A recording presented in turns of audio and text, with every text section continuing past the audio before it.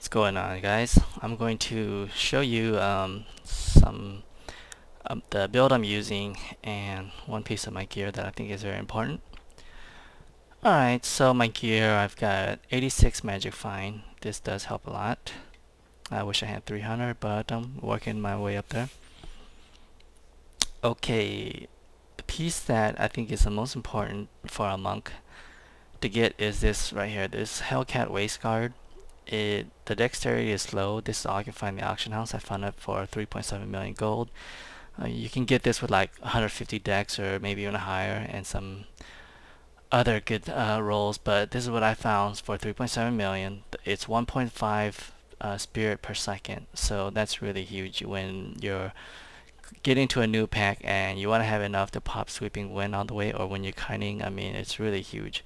I keep this in my bags. When I want to regen fast, I found this in the auction house for about 10,000 gold, which was dirt cheap. And I found this, actually this one dropped, so I just got that for free. But if you look, if I put it on, I got 5.9%, 5.9 regen per second. So watch when I hit my Not stuff. enough spirit. Look how fast that regens.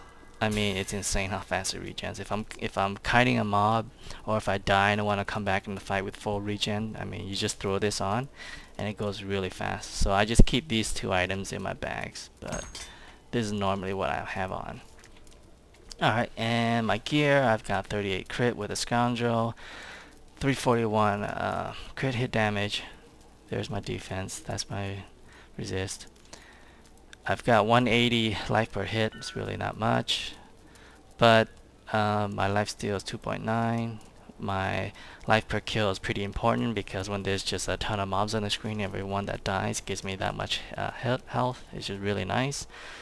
My healing glow bonus to globes is a little over 9,000. So again, that's another nice thing when I hit Serenity and I'm killing an elite pack and mobs around me just dying. I mean, this heal helps a lot because I don't have like 1,000 life on hit, which costs just an arm and a leg. This right here, I find keeps me up pretty well. Alright, so let's watch some gameplay of, well, actually no, let me tell you my build real quick. Since I'm mostly doing Act 3, this is what I chose, but if I was going to do Act 1, I don't know why I would, but if I did, I would probably use Combination Strike for more DPS, that 8%. I would also use this if I was in a party, because that 6% is pretty nice too. Now, okay, so this is a typical build except for my Deadly Reach. Now, I sacrificed Blinding Flash, even though that gives me a nice 3 seconds of 30% boost. When you combine that with this, 38 plus the 48 is like a massive DPS burst that you can do in a Serenity. And if you have probably about 60,000 plus DPS unbuffed, you can probably down elite in that 3 to 4 seconds. Alright, to talk about this build a little bit, this is pretty much standard what everybody uses. Now, the Deadly Reach, I've sacrificed Blind, of course. So, that 18% for 30 seconds versus a 3%, the 30% for 3 seconds, I think that's a fair trade. And also, another reason why I use this build, this Deadly Reach, is because, well, actually, I'm going to show you in the video why I use it.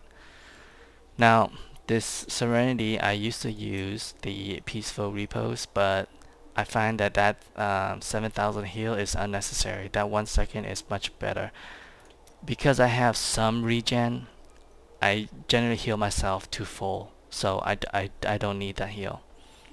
This heal here is nice, plus the 15%. I mean, that's pretty self-explanatory. Everybody knows about that. This right here is by far, I'm telling you, by far the best mantra to use.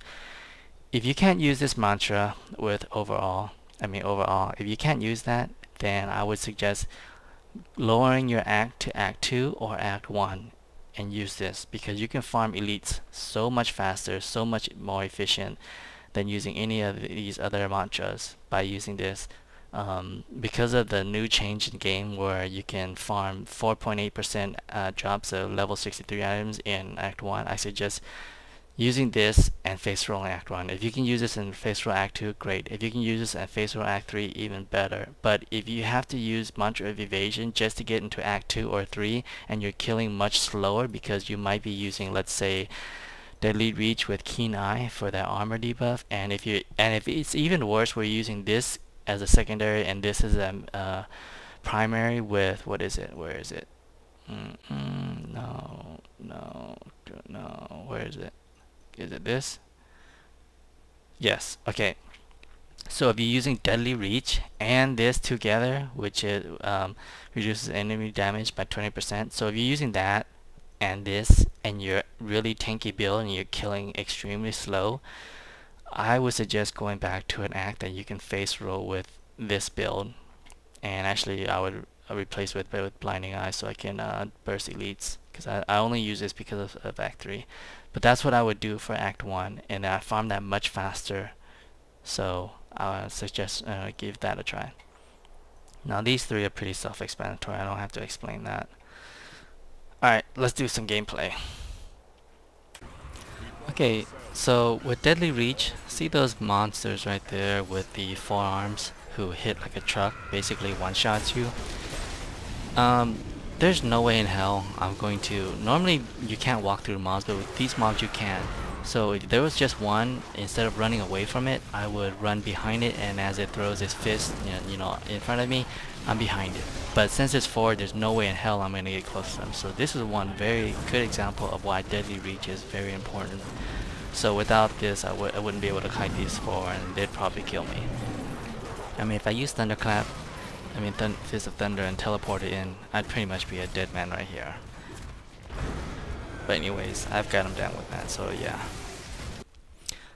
Okay, so in Act 3, there's a lot of choke points. These doors make very good choke points, especially for big mobs. These little guys, not so much. But basically, what I like to do is use this as a choke point and use my Deadly Reach so I can hit every mob behind it. And don't do that. I died to an explosion that I didn't notice. But also, what I like to do for these elites, well, if I can get in a corner, and if they chase me, which they will, these aren't ranged, I can basically, they won't surround me, and I will, they won't surround me with Molten. So if you can get in a corner, your Cyclones would just own them, and these go down really easy. So that's one tip for these type of melee mobs. Now, unless there was one that had like Desecrate and Arcane, those Arcane Beams, don't let them trap you in the corner, because you will die to an Arcane Beam. But if you don't have those Arcane Beams, and if you don't have like let's say shielding, you're pretty safe in the corner. Let me see. These mobs here, there's really nothing much to say. I mean, obviously avoid the Arcane Beams. But another good thing I'm going to show you right here is the Deadly Reach. Actually, yeah, right here. See, I used Deadly Reach because I had to get just far enough away.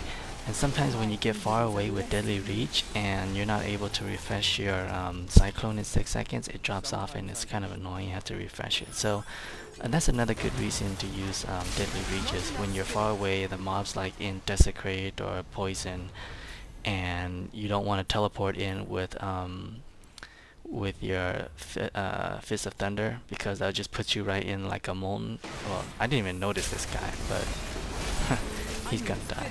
Anyways, yeah, so if you want to hit a mob and you don't want to teleport in on top of like Molten or Desecrate or Poison, so I don't know what happened, but I lost video for a second. But anyways, I'm back here.